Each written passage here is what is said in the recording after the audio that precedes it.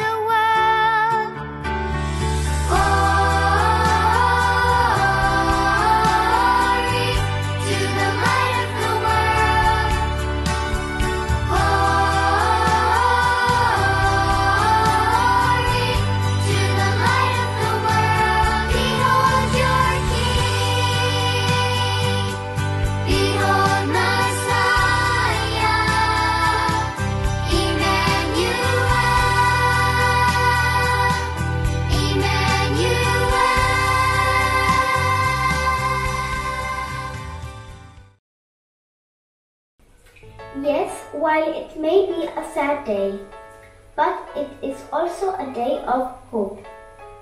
Our prayers for all of those that are in need of hope, strength. It is a day of understanding, support, and friendship.